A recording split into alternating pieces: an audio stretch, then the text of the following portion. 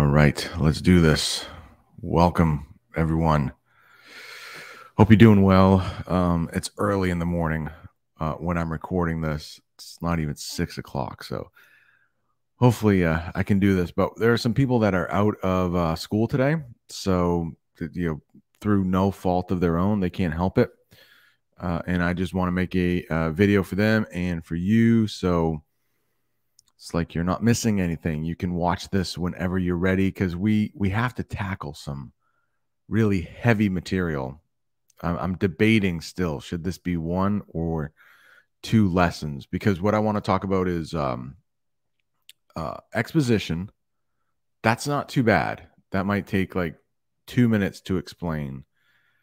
But then conflict.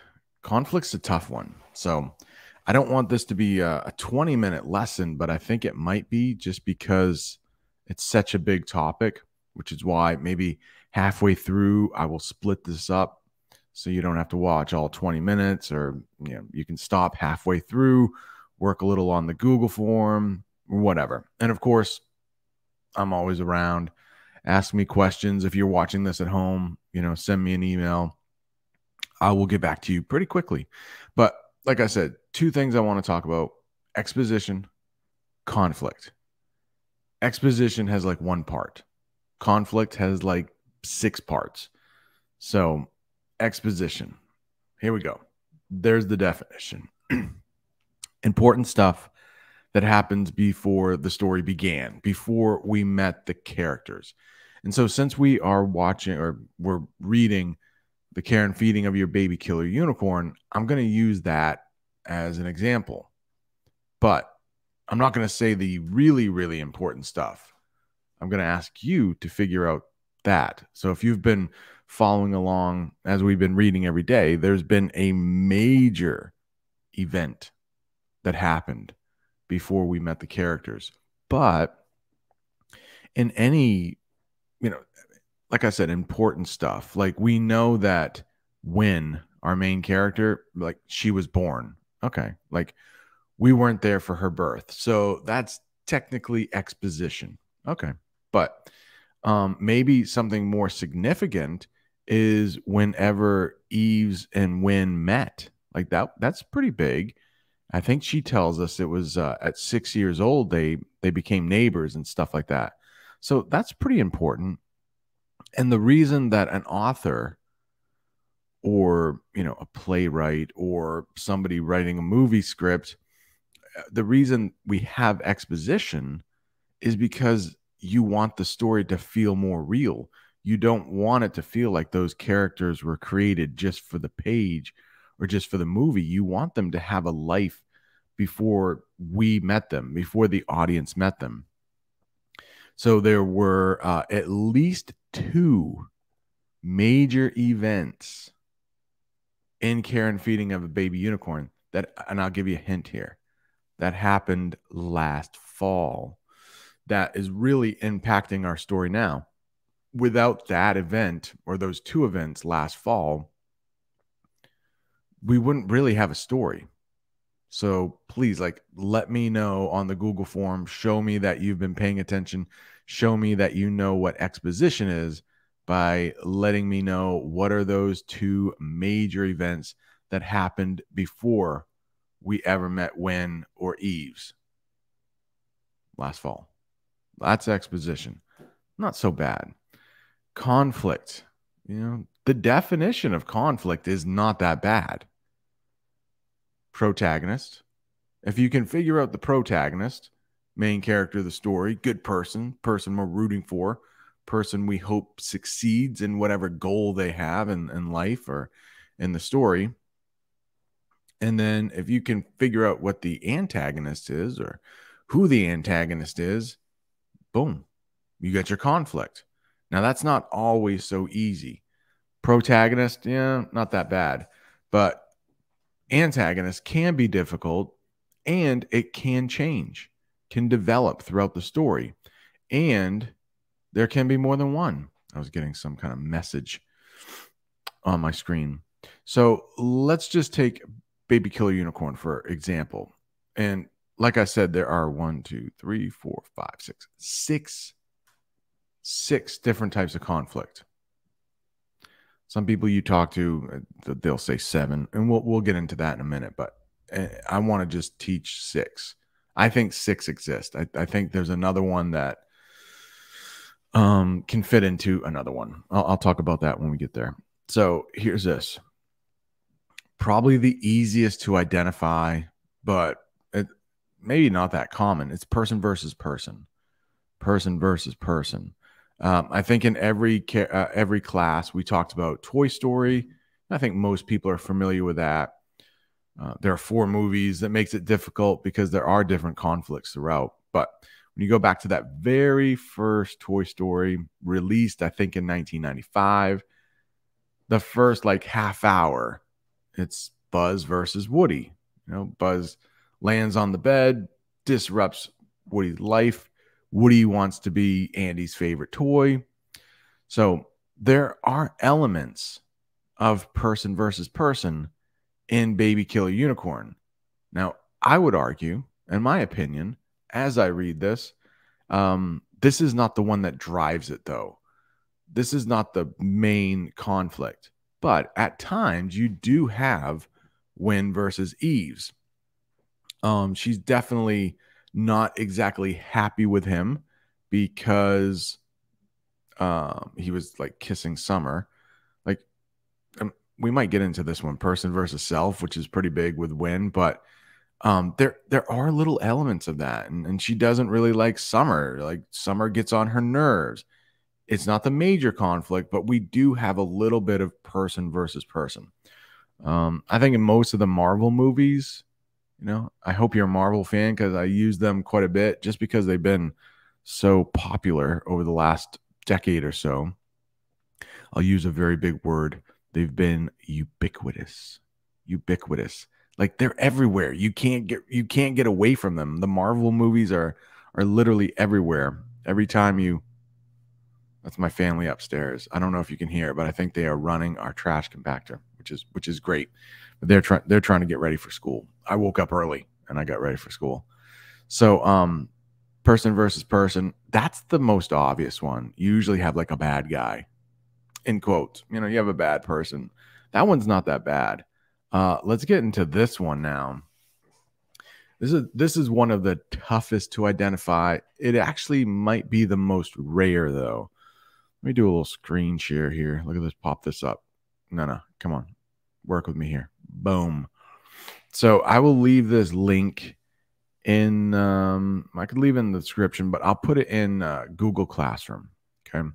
But here, this page says that there are 7. And really quickly, and they're using slightly different terminology than I am, right? They're saying character versus. I'm using person versus. I've always used person versus, but I like character also. Let's drop down to character versus society right here. And, you know, they use some pretty big words here, particularly prevalent in fiction these days. Prevalent means you will find it a lot, almost like ubiquitous. Prevalent just means it's around quite a bit. So these are the type of right there highlighted. Those are the type of things that might make up a society. An oppressive government. If something is oppressive, it pushes down on you. Like sometimes you'll hear like oppressive heat in the summer if it's really hot and the weather is making you feel really tired, like you don't want to do anything, like you might not even want to eat anything. It's just so hot. Oppressive. It can push you down. A government can do the same thing. If you think about the Hunger Games, I think most people know the Hunger Games. You know, that government, the capital, was pitting like teenagers against each other. So in the Hunger Games, you definitely had character versus character or person versus person. Like they were trying to kill each other. But I think the overall driving conflict was the society.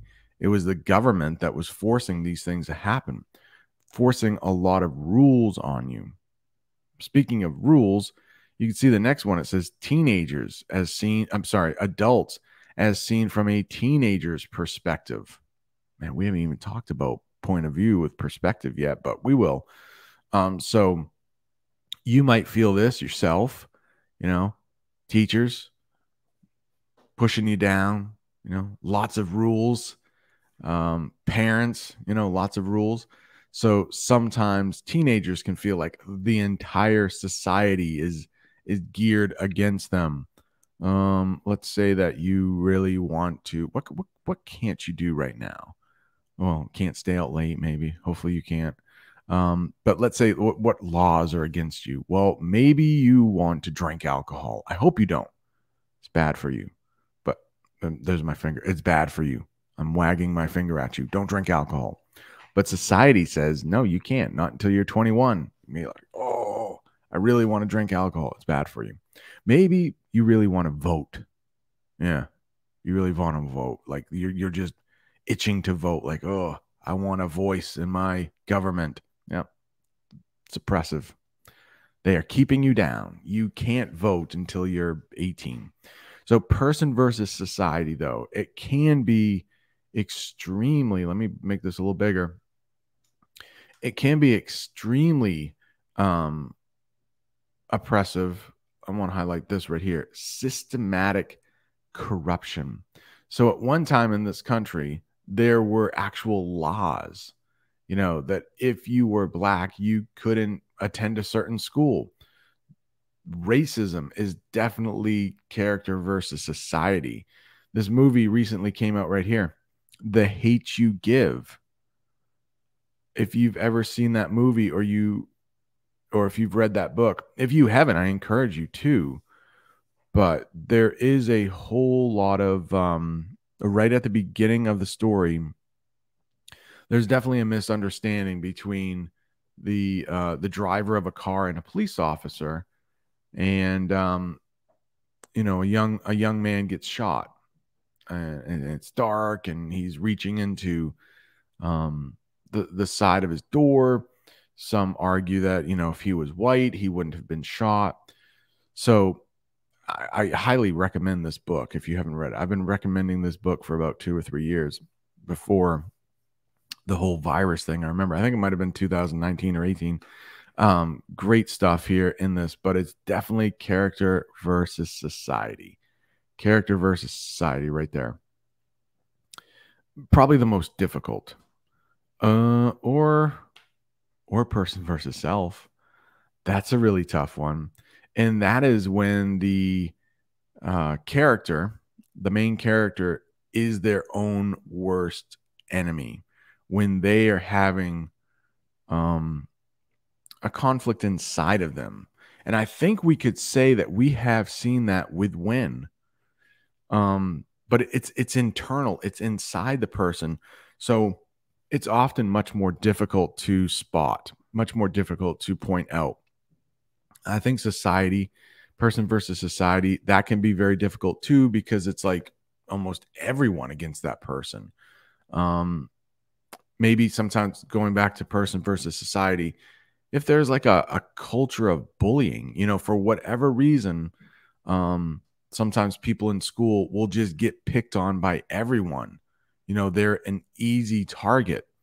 So that might be considered person versus society if everyone is against this person. So with Wen, she is definitely conflicted. Remember, there's that whole part about there are a couple lines, and for the Google form to really prove this, you might want to find those lines in the story, because it would be really effective for your answer. If you can find those quotes, if you can find those lines when she says, I need to get rid of these evil thoughts of the unicorn from my soul, or something like that. She says that like it's her fault that the unicorns are able to contact her. So anytime it's like the character's own fault, you got person versus self. Person versus self. Again, in the Marvel movies, Endgame, right? Is it Endgame? Tony Stark has a whole lot of person versus self. Like he feels guilty. No, actually, Age of Ultron, I think. because, he was part of developing Ultron. He did it for good. He wanted to protect the planet from invasion from outside forces, but then Ultron turned on him and became, definitely a conflict there, Tony Stark versus Ultron or whatever. But then you have the whole person versus self, because Tony Stark is blaming himself for creating Ultron. So person versus self can be very, very effective. I mean, we all have that, right? In our own life, we all like doubt ourselves. It's like, oh man, I made my life more difficult than I had to. So person versus self is definitely a tough one to identify, and a tough one to as you're reading, a lot of times you don't realize it's there. Authors love to use it, though. Authors love to use it. Let's take a look at this. Let's go back to the top here. Person versus self. What do they use here? And okay, so I just used Hunger Games, right? I used Hunger Games as person versus society.